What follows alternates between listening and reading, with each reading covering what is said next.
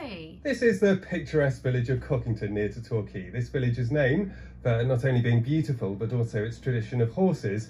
And from this weekend it's going to set a brand new tradition.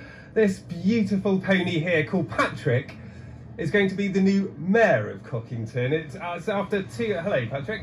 It's after 200 people signed a petition to make Patrick the mayor. Kirk Petrakis, you're the owner of Patrick, their community pony.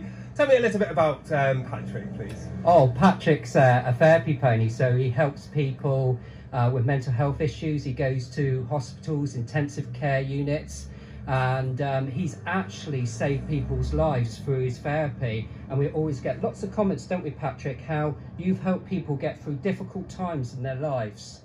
And he's so placid. I mean, we've done pieces with Patrick before, drinking a pint of Guinness at a pub. It's obviously very popular with the locals. What's so special about Patrick and his temperament?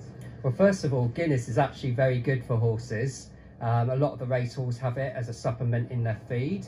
But what's really special about Patrick is his kind nature. He's so caring, he's so loving. We have a child with a disability, and he just knows when to come in and interact with her. He's amazing.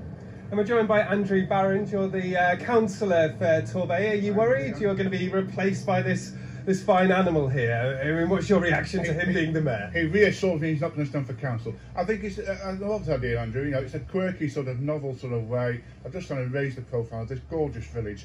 And if people sort of see Patrick and associate with Cockington and think, let's come and visit Cockington, and that, you know, that what's to be gained from that? It's good news. So I'm really pleased that we're going to try and do this. Well, thank you very much. And the ceremony to make Patrick the mayor of Cockington here takes place on Saturday.